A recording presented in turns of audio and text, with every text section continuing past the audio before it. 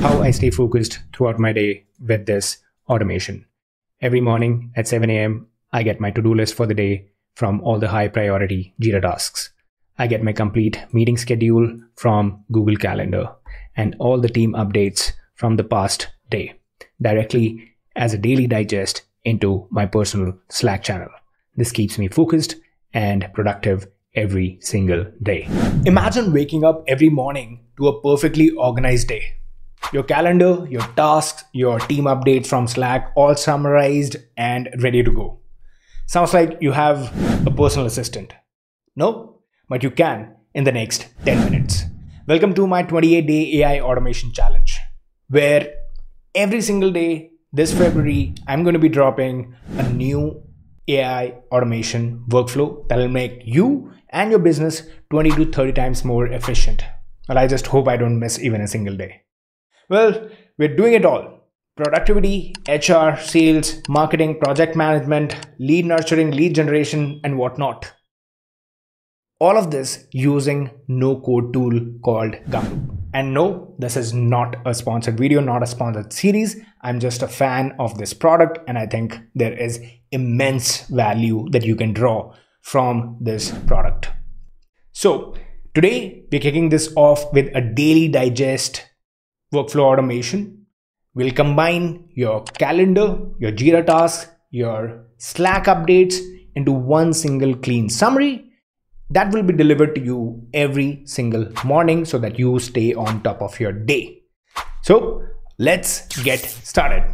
So let's start off the series by understanding what Gumloop is all about, because we'll be using this throughout this month of February.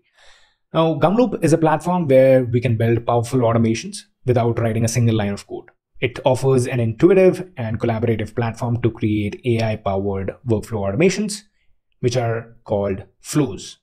And you do this using their predefined components, which are called nodes. So why Gumloop? There are other tools like Make.com and Zapier. I think that this is by far the most user-friendly and intuitive platform. And this is AI first. So you have different types of AI workflows, different types of AI-based nodes.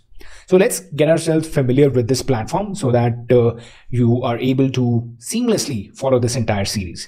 First of all, sign up using this Get Started button. Sign up, sign in. As soon as you sign in, you will land at this hub page. So after you have logged in, every time you log on to gumloop.com, it'll take you to the hub. Hub is where all of your work is going to be. So you can create all of your workflows in this way. All of them are going to get listed here. You can create a directory and keep all of your flows within those directories as well. If I create a new flow, I can click on this plus button here, new flow. This creates a canvas for me. Just like this, I can zoom in and out. This follows a similar structure as Google Sheets. So at the bottom, if you see, I can add multiple flows. So these are basically subflows. I can combine multiple subflows to make a bigger workflow. Great. Another important thing that makes a workflow here is their predefined components, which are called nodes. So as you can see, add your first node. This canvas is currently empty. If I click on this, it opens up this panel from the left-hand side. You can click on this plus button from here as well. In the node library, I'll have different types of nodes that Gumloop offers. So these are a few core nodes. So you can see a bunch of AI nodes that they offer. Ask AI, extract data, summarizer, categorizer, scorer, all sorts of different types of tasks that you can do with AI based on your use case, based on your requirements. Then we have scraping, flow basics, manipulation, browser extension, file operations. You have integrations with other applications like Notion, Outlook, Gmail, LinkedIn, Discord, GitHub.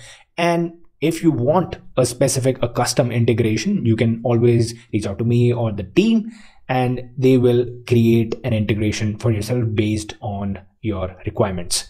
That's it. You can have a subflow library as well. You can see all of these flow 2, flow 3, flow 4. These are the subflows that are listed here that you can use.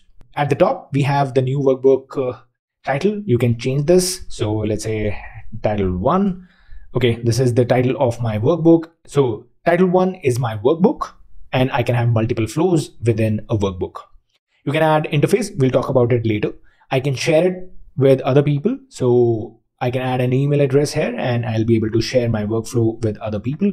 add a trigger. So you can create a trigger, add a trigger based on your requirements, how you want to start the workflow. For example, if there is a new email in your inbox, a workflow can be triggered. Or if you want a workflow to be triggered, let's say at 7 a.m. every morning, you can do that as well. Then we have webhooks. This is premium tier. We'll talk about it later. Then we have save. You can do Command S or Control S from your keyboard or click this button here. And then there is this run button.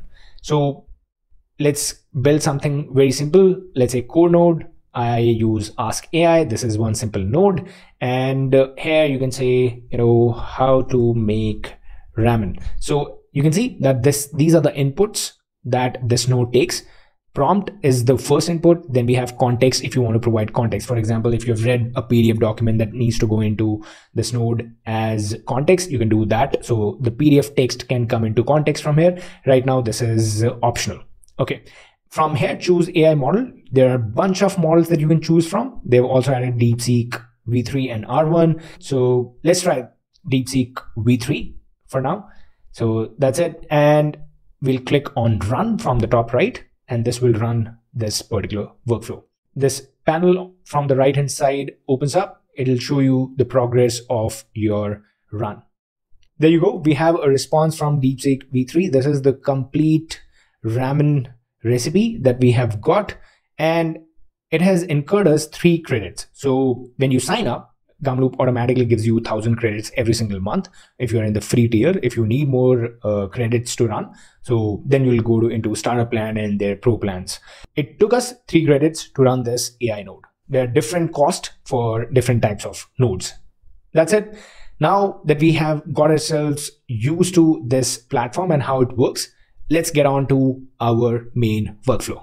For the daily digest automation, I need the Jira summary, Slack summary, and calendar summary. So I've created individual flows, or you can say subflows. I've got a Jira summary workflow, then I've got a Slack summary workflow and a calendar summary workflow. I am pulling them all together into this main workflow. I have called it complete flow. So you can rename each of these workflows by clicking on this rename button from here. And yeah, so you can see I have got the subflows. If you are wondering how to add subflows, you have to go to subflow library and there all of your flows are going to be listed like this. That's it. Slack summary, Jira summary, calendar summary, and then I am using date time to capture the date for today because I want the digest for the day that's about to happen. So today's date, it's going to be triggered, let's say 7 a.m., 8 a.m. You can add trigger based on whenever you need it. So I'll just run it for now. I'm pulling the summaries and putting them together in this combined text node, and then I am getting them delivered to my personal Slack channel. It's called Daily Digest. I am delivering the summary into my Slack. So let's quickly run this to understand how this is working, and then we'll go over each of these individual subflows. So date time captured, Slack summary captured, Jira summary captured, success. So I should have the message here now. So there we have it. We have Daily Digest for 31st January 2025. This is my Slack summary. This is giving me summary from this Project Whiplane channel. Then I have my to-do list. So if you scroll on, I have my to-do list for the day. To-do list is coming from Jira. So you can see I have all of these issues opened up. I have their status, to do and in progress. It's only capturing to do and in progress tasks, which have high or highest priority. So based on that, I've got the to-do list summary, the task that I have to look into today, and then meeting schedule for the day.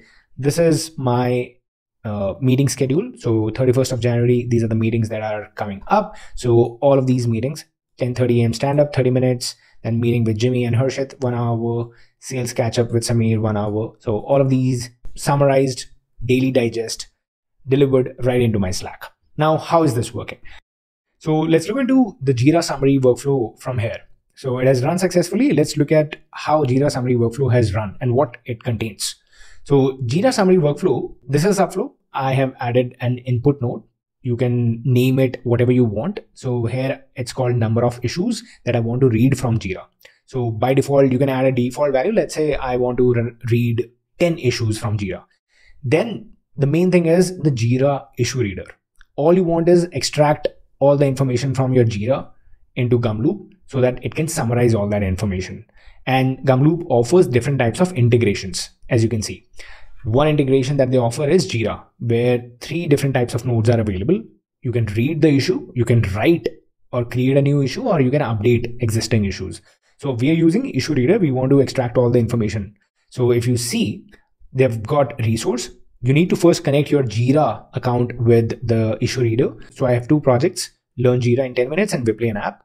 Then there are a couple of filters, status, priorities, labels. You can filter the issues by status, by label, by assignee, issue type, all of those things. And then you can specify what the value should be of that particular filter.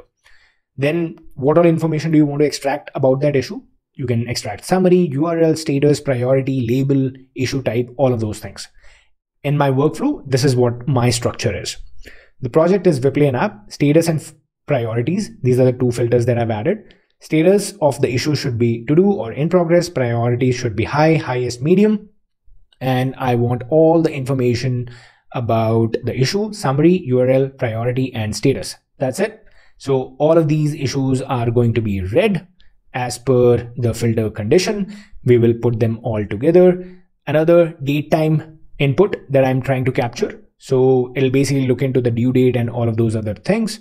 That's it. I'll join the list, put them all together, all the issue texts, etc. All their information is going to be combined into one single text. Add the date for today. This is today's date as input 2. Input 2 is basically coming from my date time node. And then there is all the issues that I've read. This is coming from this join text. I'm again putting them together so that it goes into my AI node, where I have asked, this is my prompt, create a brief bulleted to-do list. This basically summarizes, creates a nice Jira summary, and then returns the complete Jira summary. So you can see Jira summary, this is the main output that is coming out of this particular node. And in the Ask AI, I'm using Claude 3.5 Sonnet. Slack summary. For Slack summary, again, I need to provide the date.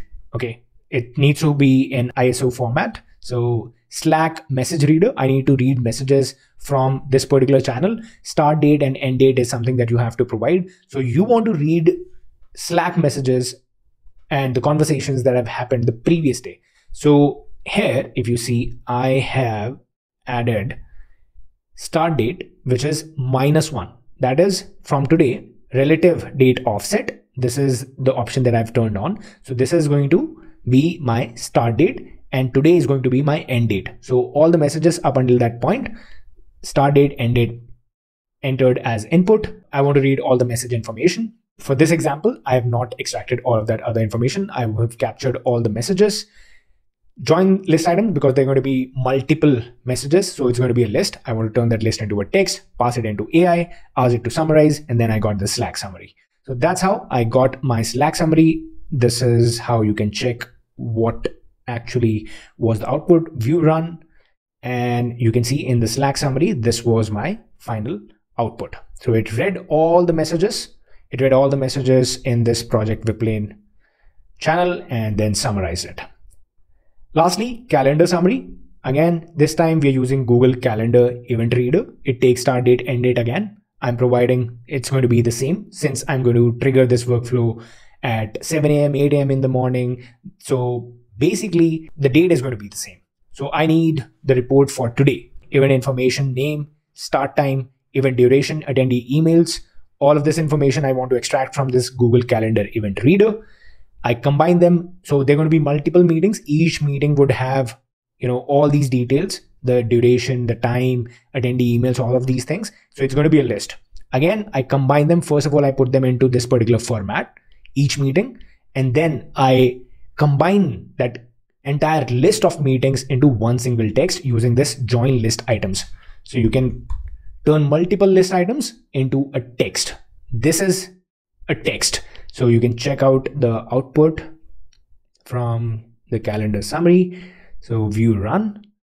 So here you go, calendar event reader, combine items, and then this is the complete output of join list item. It basically gives you a complete text block that you can pass to AI node. If you pass on a list, the AI node will run multiple times. So you can see that here 1, 2, 3, this is running in loop, combining the text for each and every list item. That's why it's running multiple times, because there are going to be multiple meetings. But I want the AI node to run only one single time. That's why I have turned all the list item into one single text using join list items.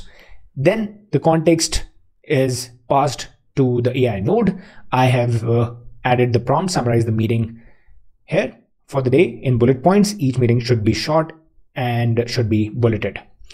Return the bullet point summary and nothing else. That's it. Claude 3.5 Sonnet. This also gives me the output, complete flow runs, and then gives me the output in my Slack channel daily digest. So that's how I have created this complete workflow. Now, in order to add trigger, so if you want to add trigger, let's say you want to run this workflow every morning at 7 a.m., 8 a.m. So you can add that. So it's going to ask me, describe how often you want to run this. So every day at 7 a.m. That's it. Generate. So it has set up. They're also using AI to set things up for yourself. So you have to be on a premium plan to use triggers. And if you decide to get one, and if you need this, you can use my code TyagiGLP. It's going to get you 20% off. Again, I'm not, this is not sponsored, but I'm actually an advocate. So they loved my work. So they decided that you should become an advocate. And that's one of the benefits that I've got.